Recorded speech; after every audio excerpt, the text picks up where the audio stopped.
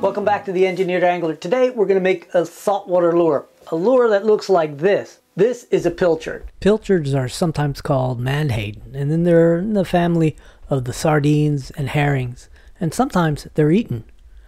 But mostly they're eaten by fish. They swim in just about any ocean, and they're great bait.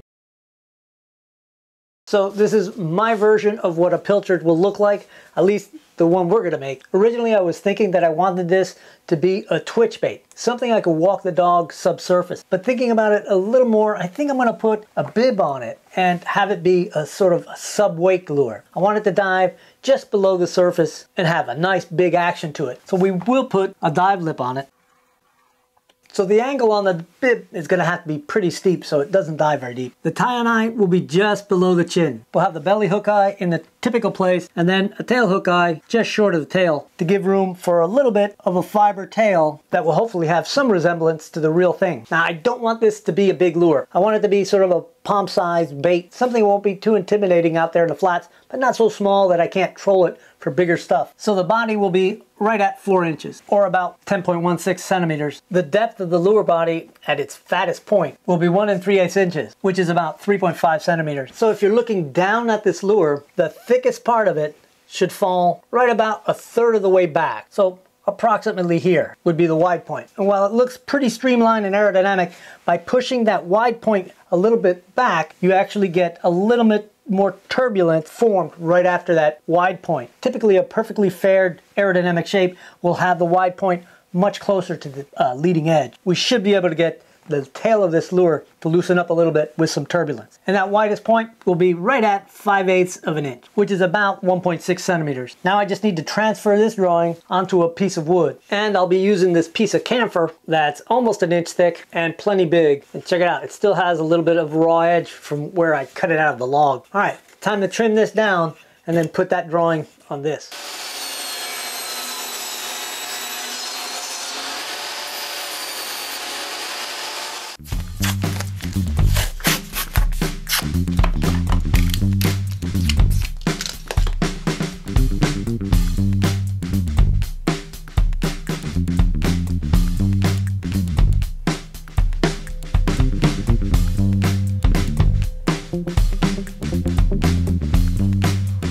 Alright, that's pretty close. I think we're going to go with that. I'm going to go ahead and draw in where my dive bib is going to go, because that's going to be one of the first things I cut. And that's at about 65 degrees.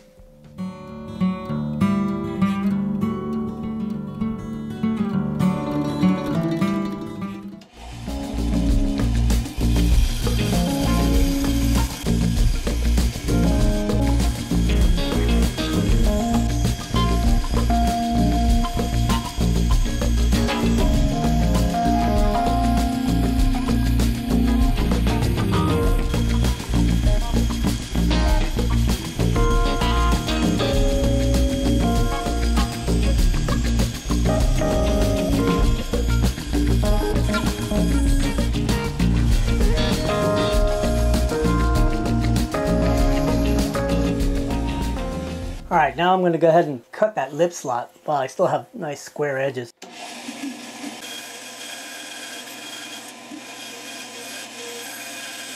Alright, nice square cut. Now it's time to shape it lengthwise. Here I'm putting in a center line. This will make it easier to get a nice symmetric shape as I taper it down from the head to the tail.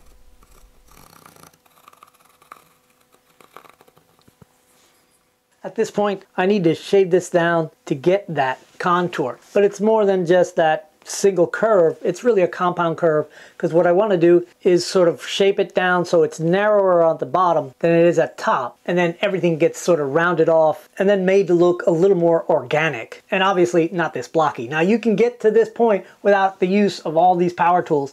I'm doing all that to make this go fast. But you could have easily cut this piece of wood with some hand saws and then shape from here with a razor knife or a carving knife and some sandpaper. You get the same result. And the more you practice, the better a result you get. That said, I'm going to take this to the belt sander and get some of this material off as fast as I can go.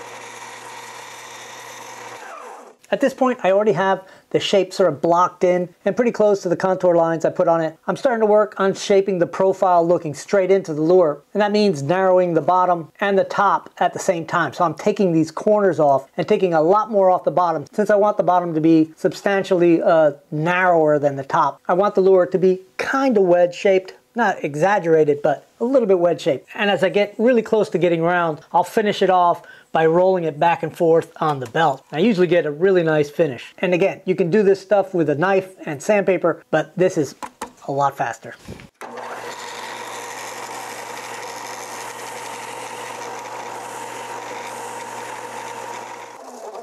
You can see it starting to get there. It's still a little lumpy, but I'll finish what I can here on the belt center, and then I'll go in and finish it all off with a little bit of hand sanding.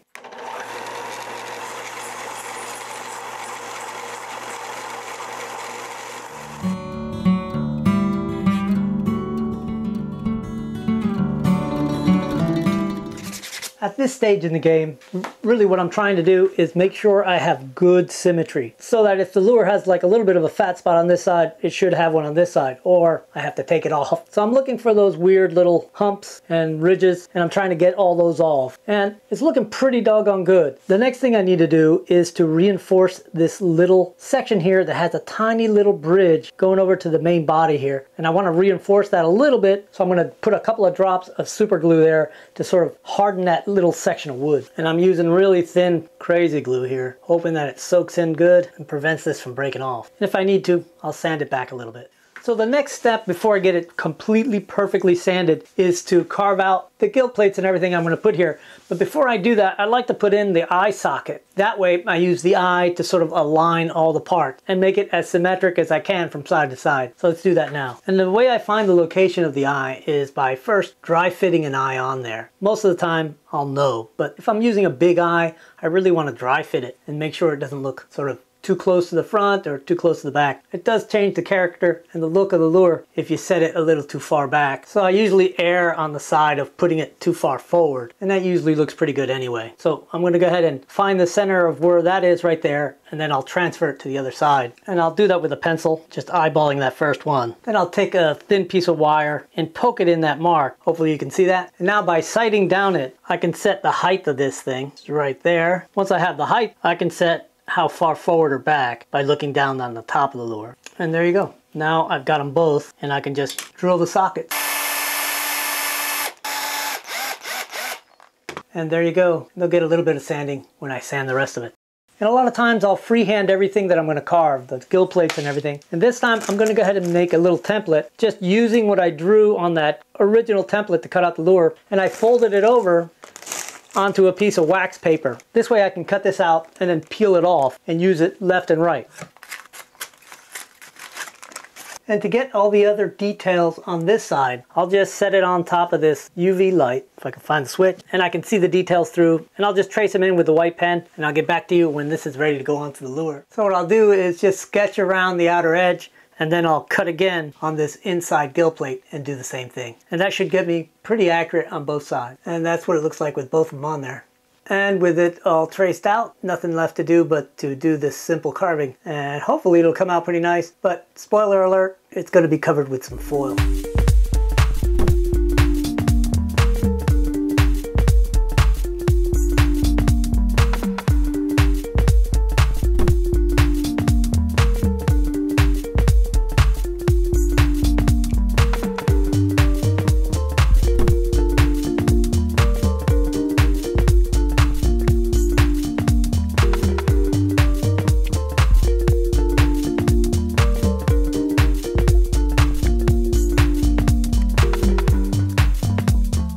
Alright, that's got it pretty close. Of course I got a lot of sanding to do, but I'm pretty happy with that. I'll get back to you when it's all sanded smooth.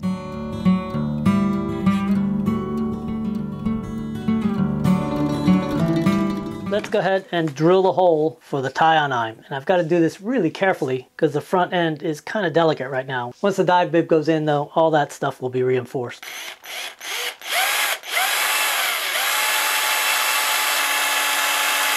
Let's go ahead and drill the hole for the belly hook.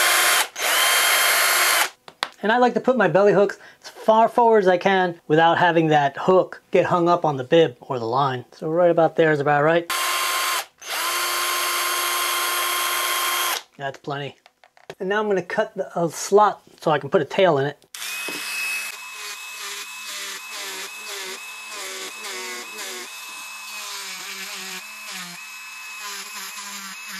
And I am going to put a dorsal fin in it, so I'm going to cut a slot for that too.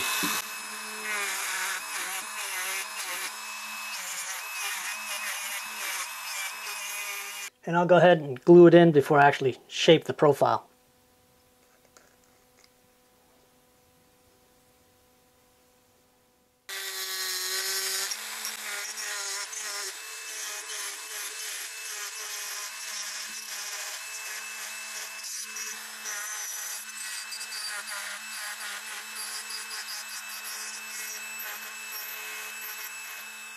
Alright, that'll do it. I didn't want to make it too big so it wouldn't be too delicate and break off. But I do have the grain going that direction, so it should be pretty tough. Alright, pretty happy with that. Looking pretty good. Really does look like a Pilchard. Now we got to figure out how much weight to put in this so that it's just barely floating in salt water. To do that, I need to know how much weight it's going to be on it. So I need to make the hook eyes and the tie-in eye, and I'll be twisting those out of this 174 pound stainless steel leader, and I'll just cut 3 pieces about 3 inches long. Bend each one of them into a U, and then I'll use these safety wire twisters to do the actual twist. And that's what it looks like afterwards. I just need to do the next 2. Alright, now we can go on to doing the weight calculation. So to figure out how much weight to put in, I first need to know what the volume of this lure is. And I can do that by weighing the lure because I have the density of the camphor that I use. I just worked that out by measuring the volume of this little cube and the weight. And I've got 13.03 grams of lure body. So to get the volume of this camphor lure, I just take 13.03 and divide it by the density, 0.377. And now we've got 34.5 or 34.6. That's the volume of the lure. And because water is 1 gram per cubic centimeter, I know this needs to weigh 34.56 grams to be suspending in fresh water. So with all the hardware, that includes the hooks, the split rings, the twist eyes, and the bib, we're at 17.54 grams. So I need to add lead to get it to around 34 grams. So that gets me to exactly 33 grams, but I'm pretty confident I'm going to be adding a little more than 1 gram in foil, epoxy glues, and the paint and finish, and not to mention the eyes. So I'm pretty confident that we'll end up just over 34 grams, or just about sinking in fresh water, which should mean it'll be just barely floating in salt water, which is what I want this lure to do. Usually this kind of calculation works out pretty well. So I'm going to pretend I never get it wrong, and I'm just going to do it, and we'll see at the end what it looks like in the test tank. Alright, it's the next day, and I left my most hated part of this for today because I just really dread having to drill big holes in a lure I just shaped and sanded. But it's got to be done. We got to get all this lead in here, and hopefully we'll have it right. First I'll drill some pilot holes, just a little smaller than the giant holes I'm going to have to drill.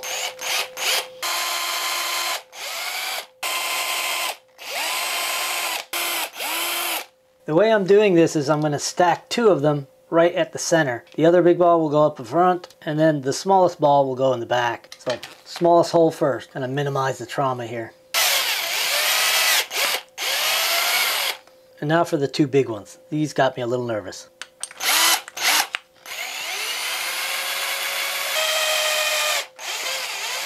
And it's got to be deep enough for 2 of them, so I'm really digging in there. And then the last one. Alright, that should have it. Drop 1 in there, and then 2 of them in this one. Hopefully I got it deep enough, because if not, I'm in trouble. There you go. Whew. Just a matter of gluing them in and covering those holes up. And as usual, I'm going to fill them in with some UV resin. And what I do is I just do thin layers, and then I set those layers quickly. And then I just keep building it up until it's rounded, and then I'll sand it back. And I'll get back to you when it's all sanded nice and smooth. If you look really closely at the scales on this lure, they're actually foil scales. I put them on in strips. I haven't done this to a lure in a while, but I'm going to do it to this one. So before I start actually putting scales on there, I want to put a sort of a mask of foil, because the scales will go from the gills back, and I'll freehand an arc where that faceplate will end. None of these cuts have to be perfect because we're really just laying this in to form a little mask, and the edges won't matter. And just working the wrinkles in slowly with some patience. You could usually get them all worked in. And I'll trim the little bit of overhang on the mouth so I won't have any wrinkles there. But otherwise, that's looking pretty good. I'll get back to you when I got the other side done and we'll be ready to put the scales on. That's what it looks like. Of course, this is just the beginning. Now we're going to need to cut out the little strips of scales. And of course, we just use regular tape, some scalloping shears, and you can see it cuts like little half moon, and a regular pair of scissors. And this takes a little patience. Usually I'll play a little music.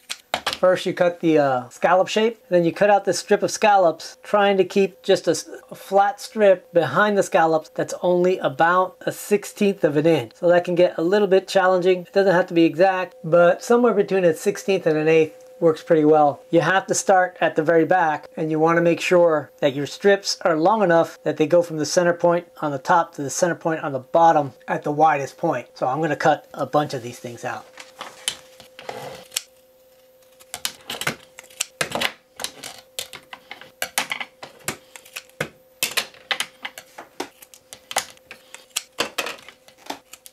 Alright, cutting these out takes a little time. I'll get back to you when I'm ready to start putting the scales on. So before I start sticking this stuff on, I like to wipe down with a little alcohol. And I'll put in just a makeshift center line on top and on bottom. Doesn't have to be perfectly in line with the center. It's just a spot where you're going to be calling center to cut your scales off at the bottom and the top. I find the scales lay down a lot better that way. If you try to wrap it all the way around, you end up with a lot of little wrinkles. And you have to start at the back and lay your scales facing back. And in the back here, all you're going to get is a couple of scales down. And I just cut it off at the center line and then burnish it on to be sure it's stuck. And then the next one offsets a half a scale. This takes some patience, there's no doubt about it, but the results usually are pretty sharp. So the beginning is usually pretty humbling. It takes a little while to get the scales up here far enough to make it look good and seem worthwhile. But I'll get back to you as I make some progress. And if you're wondering how to figure out how many strips to cut, they cover about a 1/16 of an inch each strip. And that comes out to be about 1.5 millimeters. All right, that's about an hour's worth of work, and I'm ready to go have lunch. Should be able to get it done pretty quickly. Certainly a lot faster than carving these things. Alright, that's got it. You can see it's fully clad. It's a full metal jacket on this bad boy. All the way down. Even the small ones on the head.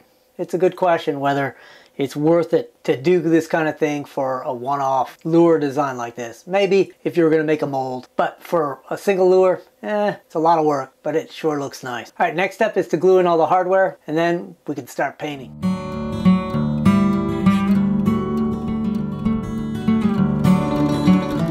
Alright, we're ready to paint. I've got this thing kind of masked off so I can just paint the fin because I want that to be painted silver. But first, I'll put a base coat of white on it before I put the silver on it.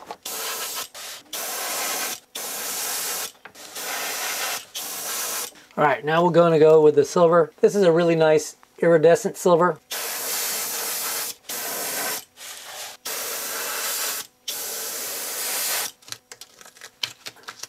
Alright, there you go, silver fin. Now my plan is to go ahead and paint it as closely to this photograph as possible. So I'm going to put those little stripes of like skip dots across the top. And then the only other color I'm going to use is gold, or a transparent yellow, so it'll look gold. And then I'll give it a misting of transparent green on top to give it that green top look, kind of a classic Pilchard. So I've got this thin piece of plastic that I poked little holes in with the tip of a soldering iron, and I'll just be laying it on here and shooting through those holes. Alright, I'm going to be starting off with moss green. This is one of the Createx Wicked colors.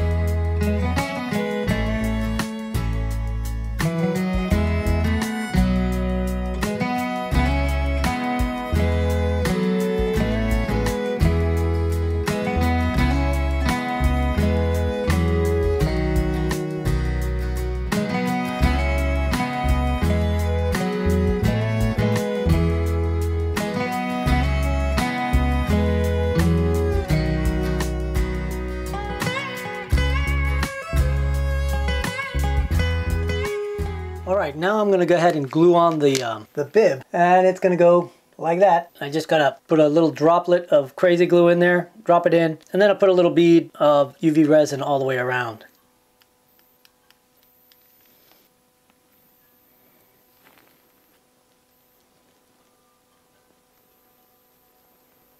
And I'll set it with a UV flashlight.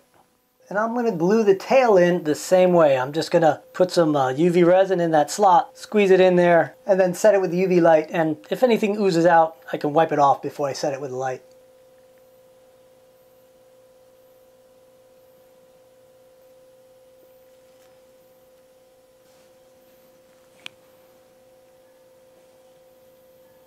All right, and then it's time to take the tape off. Sometimes you lose a little more than you expect when you pull the tape off, and hopefully we won't lose too much. Pretty happy with that. Might trim a little more, but I think that's good. It's time to clear coat this thing.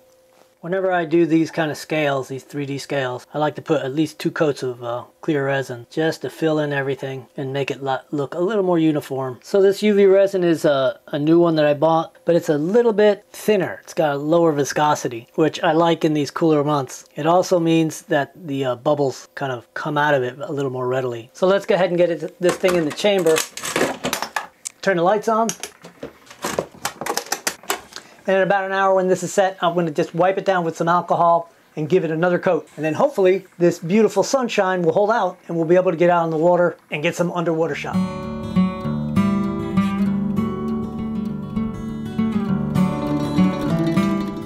Alright, we've got a beautiful sunny day out there. I don't want to waste any of it because it'll probably get cloudy by afternoon.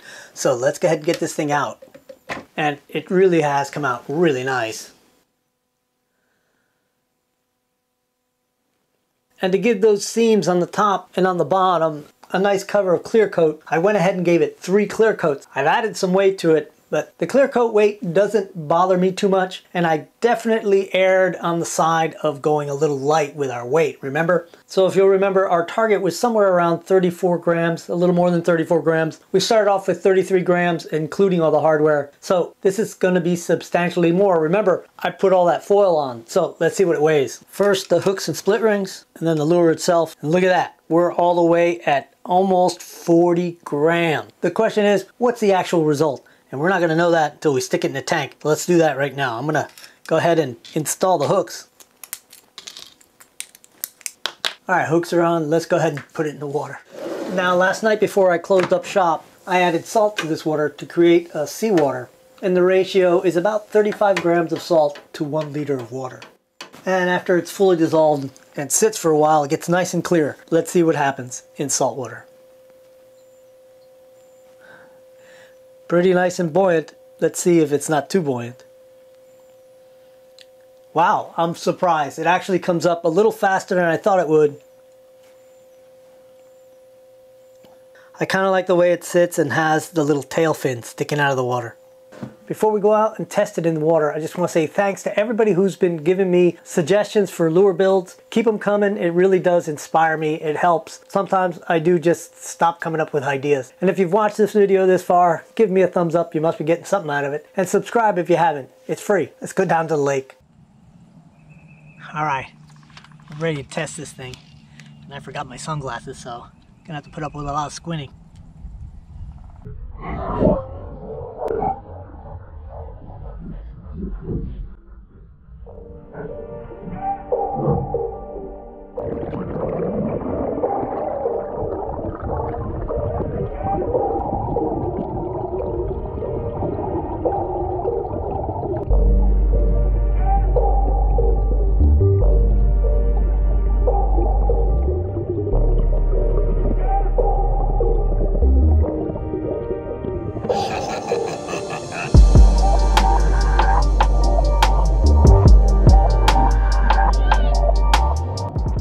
Can't wait to get my saltwater boat going again and get this thing in the water. If you haven't seen the video that's showing up on the screen right now, you should check it out. And I'll see you guys on the next video.